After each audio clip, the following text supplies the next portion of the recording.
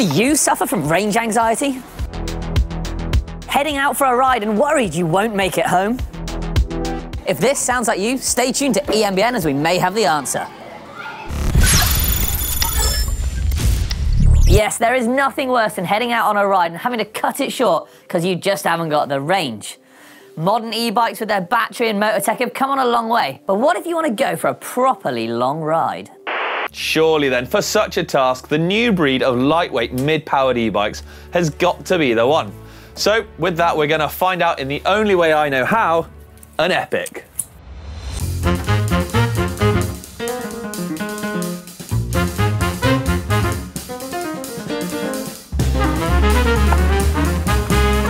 And what better place to start than here, at my local. Now today, I'm going to be taking the Whyte E140 Works on a ride I would normally reserve for my XC bike. I'll be heading here, there and everywhere over the Mendip Hills, my home stomping ground, where we'll cover everything from single track, rolling hills, open moorland and gruesome climbs. I've not set a distance as I'll be going until the bike can't anymore, but I'm hoping it's far and there will be plenty of climbing. On that note then, with a backpack full of snacks, batteries fully charged, let's go riding.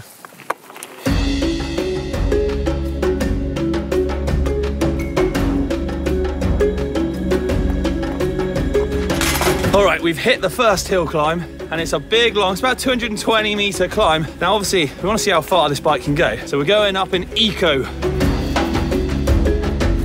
Who says you can't get a workout on an e-bike? And my heart rate's sitting about the 150, 155 kind of range at the mo on this climb.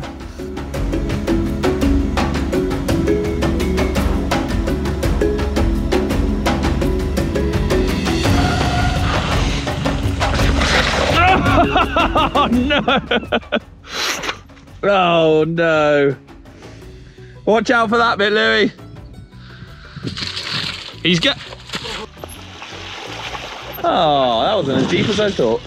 The epic is, we're throwing up all kinds of weather. It was looking nice and dry at the bottom, and now it is not. Ooh.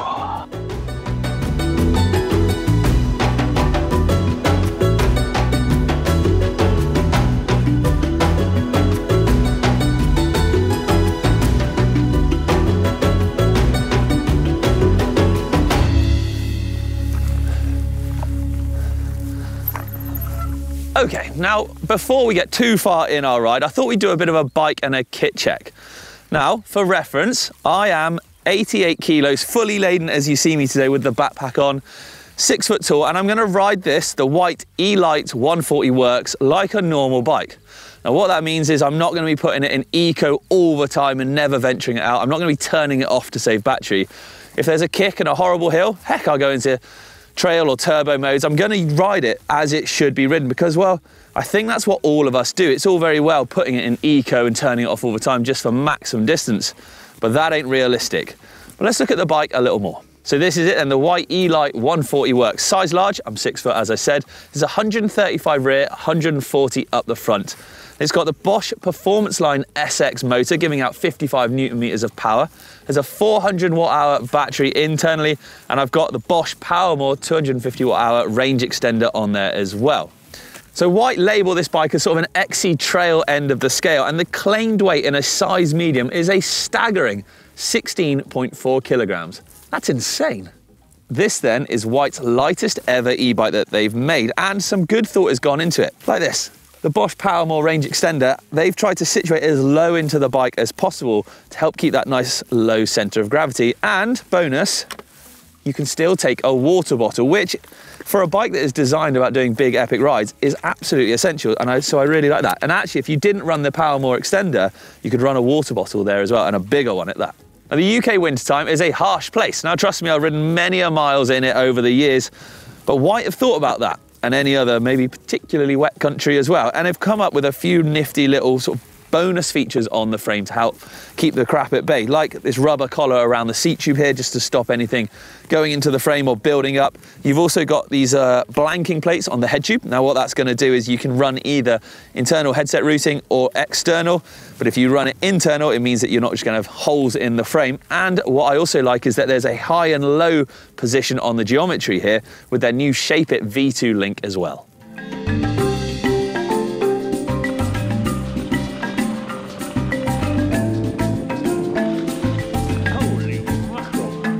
This is disgusting. This is, as I said, British winter time. A little more assistance needed through here. Minging. Oh my days.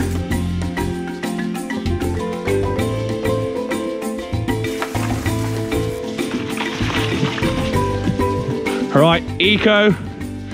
We're gonna need trail. Oh, there we go, lovely. Thank God for a T.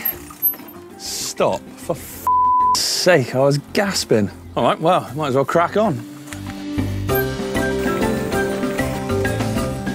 Oh, it's gross. Oh! 20 kilometers in, everybody. We've just surpassed that mark. We're about an hour and a half. I've climbed just over 500 meters. Averaging heart rate around the 120, so still a good workout.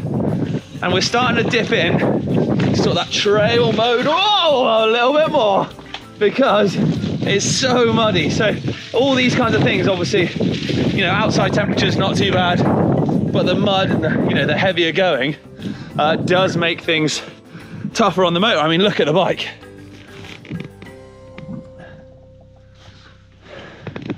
Grim. I've not really talked about these mid-powered bikes much. I've ridden a few in my time, and this one is a very pleasant surprise. That Bosch SX motor is actually a nice deliverer of power. We are down a bar, so we are around the maybe 70% or so. But anyway, I gotta check out. Big climb coming. That's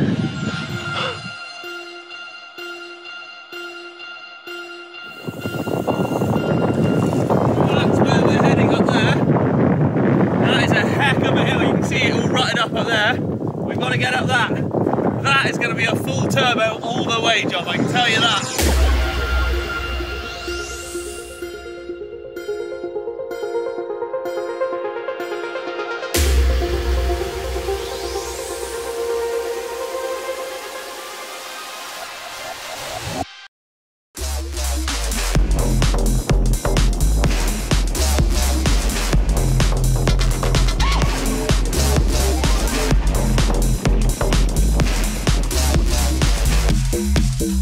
Now for the eagle-eyed amongst you,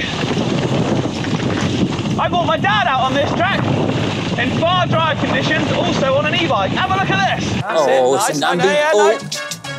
Real smooth, yes. Nice. Who wants to see more videos of Dad? I know I do. Oh, big inside. Okay, I thought this is a good spot for a quick catch-up, because look how scenic it is. In the distance over there, that's Hinkley Point Nuclear Power Station in there. You can't quite see it, but it is there. You got the Quantox. If you go that way, it's over to Afan Forest in Wales. And we're up to 27.76 kilometers. And I've had to utilize turbo a little bit. It does mean we've climbed 830 meters and we've been going for a moving time of 2 hours. So those are some pretty good stats. Now, the thing that I think is making a big effect on today's ride is the fact that it's so muddy. Like, you can see just all of this, just like clogging up the bike, extra weight. It's also slowing down with wheels spinning away. So I think those kind of numbers are actually pretty positive for such a lightweight bike. It does, though, mean that I've still got 3 bars of battery left. Now, I reckon that's not far off dropping a 2.5. So with that, we better get cracking on. Cameraman's hanging in, that's what we like.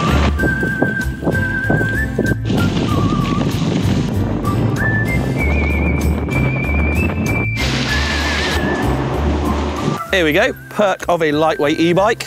We'll have that over there. Boom, boom. Banging, I ain't doing that with my full fat. You've got nice hair, can I borrow some? Come here, hey.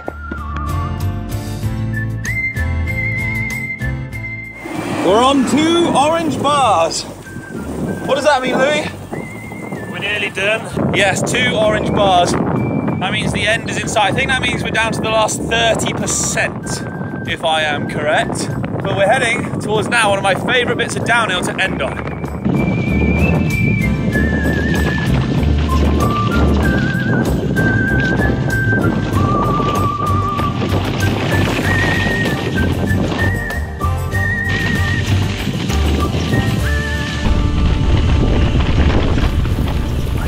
Like many things in life, we have finally come full circle and are back where we started, albeit considerably later in the day.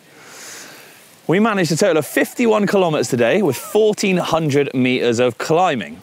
This battery ain't dead. No, there is still 1 bar left on the screen and I'm in turbo. So there is definitely scope to probably squeeze another 5–10K out of it. Now, as well, I just want to sort of roughly touch on what modes I use. So I probably spent 50% of my time in eco, 40% of the time in trail and 10% of the time in turbo. This then has been the biggest ride I've ever done on a lightweight e-bike, the most I've ever ridden one. And I'll be honest, at the beginning of the ride, I was skeptical and optimistic all at the same time because I didn't really know what to expect. You know, I've blasted them around a few laps, but I've never really gone out on a proper adventure of a ride. Needless to say, at the end then, thoroughly impressed of what these kinds of bikes can do. This kind of bike, you know, if you approach it like you're on a full fat e-bike, it's not that. There's no point sort of trying to dress it up to be something it's not. It is made for doing single track rides, blasting out big epics. You know, a ride I've done today, which would take me hours and hours on my normal bike, I've done in probably half the time on this bike. I've still got a good workout and I've still been able to explore with my trusty cameraman by my side there, you know, all over the Mendips. A bike like this then is clearly aimed at sort of that person that is kind of halfway between coming off of a normal bike, should we say. It's also aimed at the person that does want to still get a good workout. You want that feeling of riding a normal bike and you want to be able to get a good workout and munch those miles rather than just putting in park laps. And that's completely fair enough. I understand that totally. If you're looking for a bit more of a bruiser, like I said, there's the 150 model of this. It was a little bit more travel. Do you know what? And I think that could obviously appeal to a lot of people as well. But this, a very lightweight package, bang on. But yeah, let me know what you think. Where do you stand when it comes to these mid-range lightweight e-bikes? I tell you what, we could keep going. We could actually just swap out another range extender and have another 250 watt-hour battery on there. You could literally keep on going. But yeah, comments below, let me know. What do you think? Mid-power lightweight, is it the one for you? Or are you a full battery or nothing else? Let me know. See ya.